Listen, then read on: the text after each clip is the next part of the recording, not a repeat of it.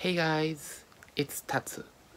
Today, let's look at how a group of Korean lobbyists are trying to force changes to the popular Japanese anime Demon Slayer.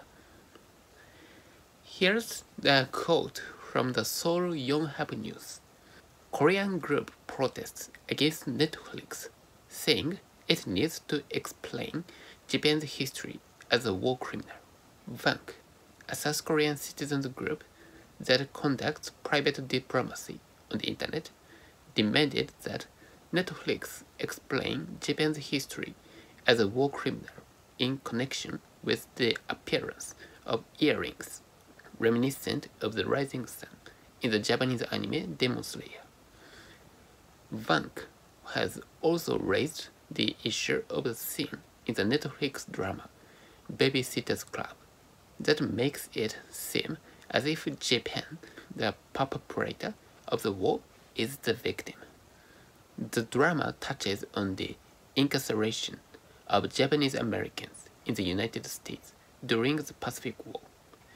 VANK said that there is a good chance that children who do not know about the war will misunderstand Japan as the victim, and demanded that an explanation of Japan's history as a war criminal be added.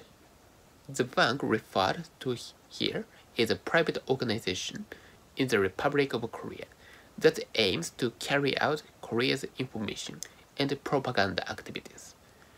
Although it calls itself a private diplomatic mission, it is a fake grassroots movement funded by the public money from the Korean government. This organization is at the center of a South Korea campaign to undermine Japanese status, called the Discount Japan campaign. For example, when Japan was shortlisted to host the 2020 Summer Olympic Games, a campaign was launched in South Korea to discount Japan as a dangerous country full of radiation. Korean organizations such as VANK has raised several issues relating to the rising sun flag, including the Demon Slayer. However, some of them are not directly related to the rising sun flag. 6 months ago, there was a movement in the Philippines called Cancel Korea.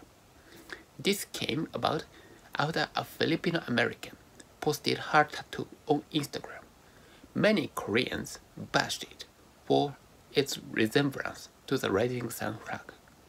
To Koreans, the rising sun is a symbol of war, but her tattoo has nothing to do with that.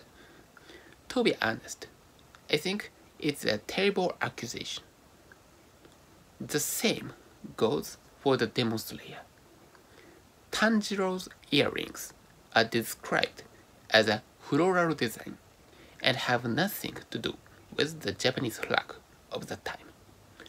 At least, it's not the sort of thing that people outside of Japan can complain about and get away with.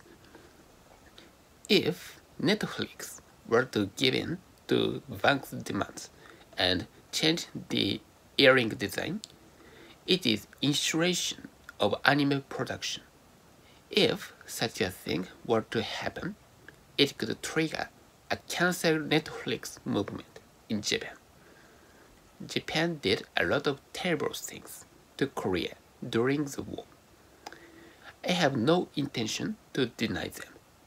But, however, these are issues that should be resolved through legitimate criticism and discussion. They should not be solved by humiliating anime or calling innocent Japanese people criminals. I sincerely hope that VANK will make a wiser decision. That's all for this video today. Thank you for watching. Bye.